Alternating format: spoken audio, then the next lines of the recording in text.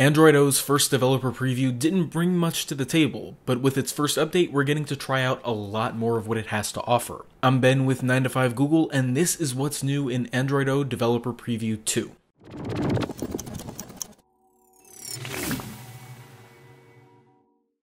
So first things first, we're going to focus on the launcher, and one of the first things that you'll notice here is the addition of notification badges. Now, like on iOS, these let you see that an app on your home screen has a notification, but a long press on the icon shows that notification. To get rid of it, simply swipe away the notifications for that app.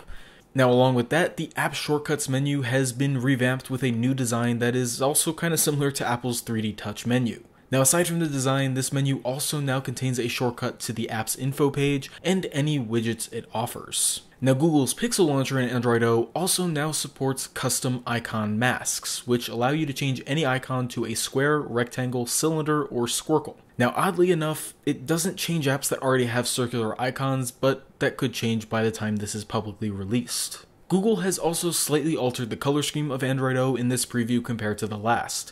It now has a new grayscale look instead of the previous all-white color scheme.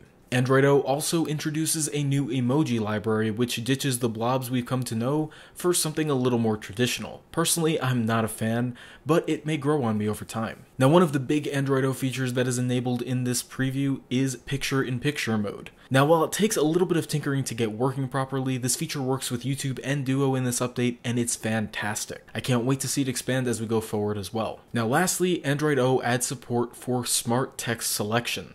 Now, this automatically selects portions of text that are generally grouped together, such as phone numbers or addresses, and can even suggest which app to open that with. It's very cool to say the least. But for now, that's basically it.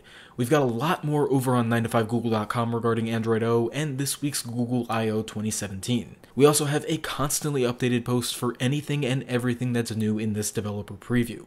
A link to that is in the description below. I've been Ben for 9to5Google. Thanks for watching.